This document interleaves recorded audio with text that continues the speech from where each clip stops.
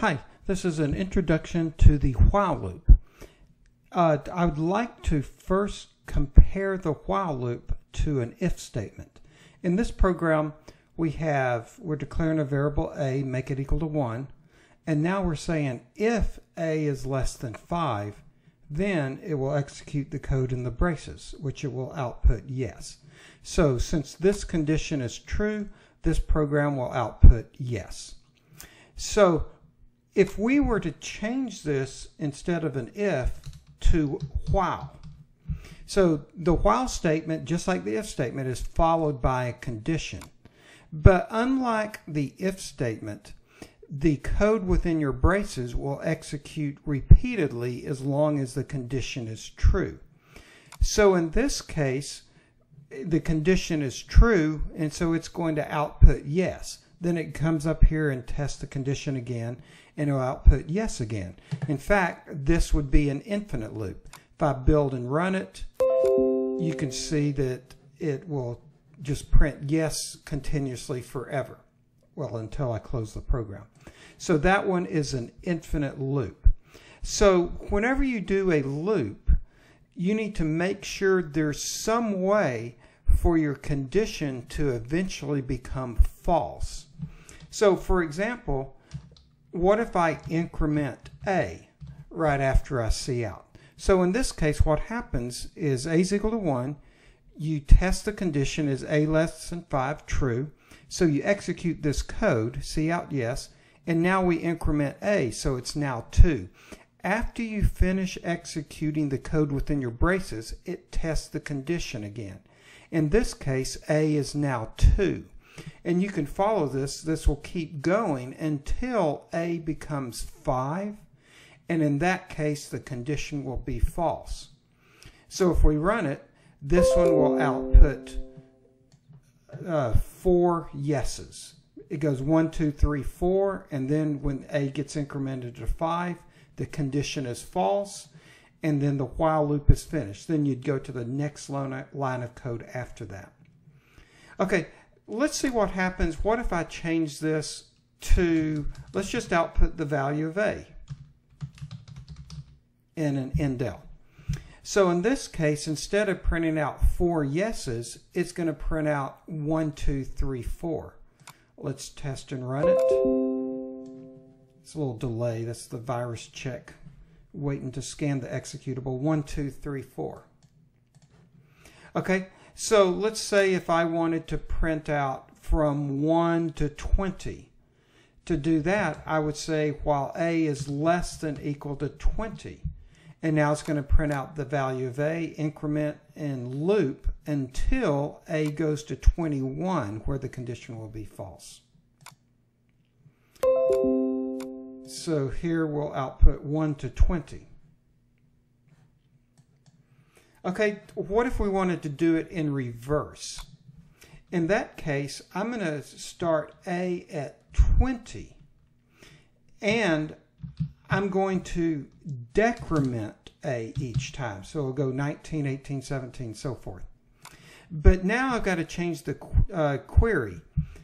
the condition, because the a is counting down. So what I want to say is while a is greater than equal to 1. So it will be true until, while a is counting down, until a gets to 1. So let's run and see that one. So now you can see a counting down from 20 all the way down to 1.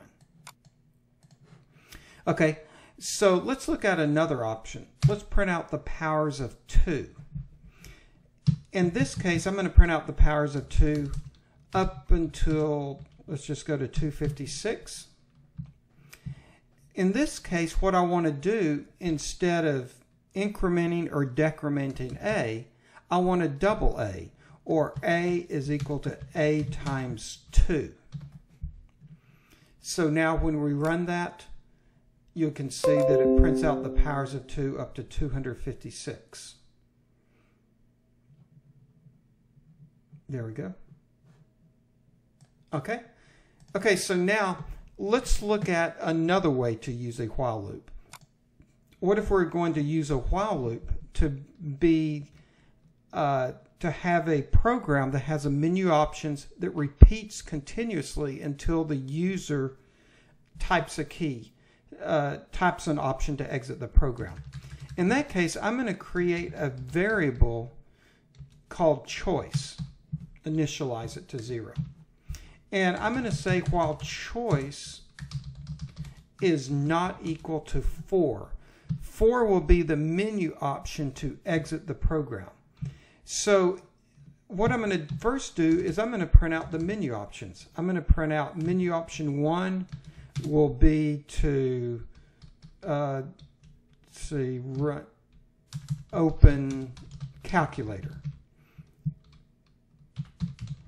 And then I'll have option 2 and option 3 open notepad. And then I'll have option 3 convert miles to kilometers. And then I'm going to also have option 4 to exit program. So it's going to print out this menu of options, and so now tell the user to enter their choice, do my CN into choice, and before I put these options in here to do things, let's just watch it run just like this. So it's first going to print out my menu of options. If I select 1, it's going to print out my menu of options again. 2, print out the menu of options. 3, print out the menu of options. So see, we're in that while loop. We're executing over and over again. But now if I do 4, then the condition of my while loop goes to false, and I exit the program. Okay, so that's how we can use that to have a program that executes over and over again until you select the option to exit. And now if I was going to finish that, then I could do stuff like put some if statements after here. If choice is equal to 1, if they selected that one, then I could do a system command and open the calculator. Of course, this only works on Windows. And so you can do things like that. Say for option 4, if choice is equal to 4, I'm going to need braces on this one because I'm going to need to ask the user to enter miles. Actually, I didn't mean 4, I meant 3. I need to ask the user to enter miles. So on this one, I can declare another variable called miles, ask the user to enter miles, CN into miles, and now convert to kilometers. Kilometers is equal to, and then I will need to do my conversion. It's approximately 1.6, but you can get a more exact answer from Google, times miles. Okay, so once again, using a while loop to do a program that has a menu of options where one of the options is to exit the program. And that's it.